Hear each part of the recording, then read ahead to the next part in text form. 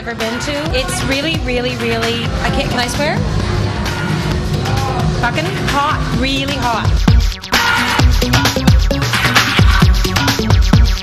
The who's who from Toronto's vibrant nightlife scene showed up at the exclusive VIP opening of the hotly anticipated new club, Circa. Circa is the brainchild of Cornwall, Ontario native turned New York City club kid guru, Peter Gatien.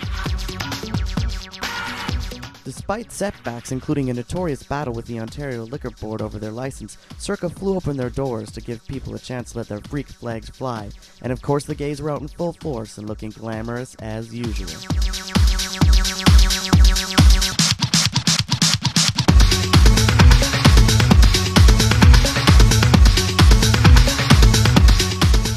Circa is a huge 4-story club with over 55,000 square feet to party in. It even has its own bar in the bathroom, complete with DJ.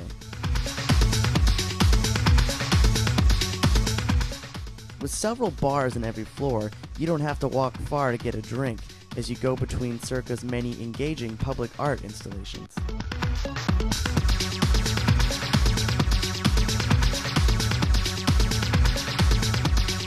Or you can even take a break inside Circa's film screening lounge. No matter where you are inside Circa, there's always something you can't help but watch.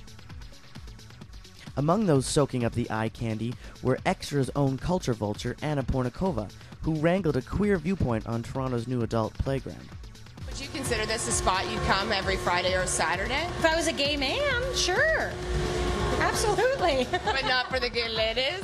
I don't know. Get Melissa Etheridge in here, maybe a little Tegan and Sarah, a little armpit here. We're good to go. No, maybe a Michigan Women's Festival after party. Actually, all of Michigan Women's Music Festival could probably fit in here. You know, Toronto, you can't dance on Church Street. There's no dancing. There's no dance clubbing allowed, even though we do on a smaller level. So maybe this is exactly what Toronto is looking for as far as a big gay club with representation for queer people to come and spin and for queer artists to show their talents.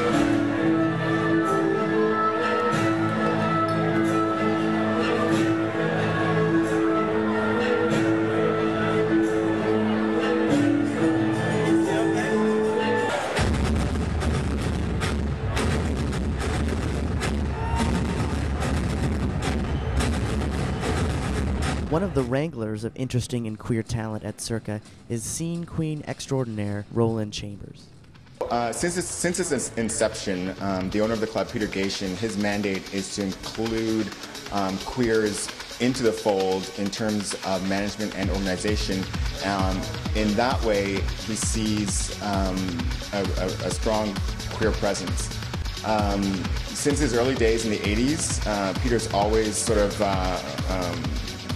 been in the company of gay men and women. He loves the fags, he loves the queers. He finds them, he's told me on various occasions that they're the ones that sort of make up the energy of any good club.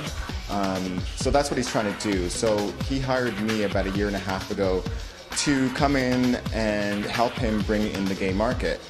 Since then, in terms of management and organization, we've had Matt Sims, who's a young up-and-coming promoter, now works for the venue. Steve Arison, who's been in the scene for over 20 years. He's organized many different parties. He's managed many different clubs, like 5 in the past. So he knows the scene, so he's now involved in it as well. We have John Walk, who's an old queen as well. He's now part of the club as well.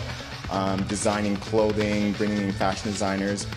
So in terms of management and organization, there are 4, I would say, prominent, strong-willed, opinionated gay people involved within the structure of the club. Whether Circa nightclub will become the new home for queer partygoers is up to the community, but with so many queers involved at every turn, we're certainly welcome.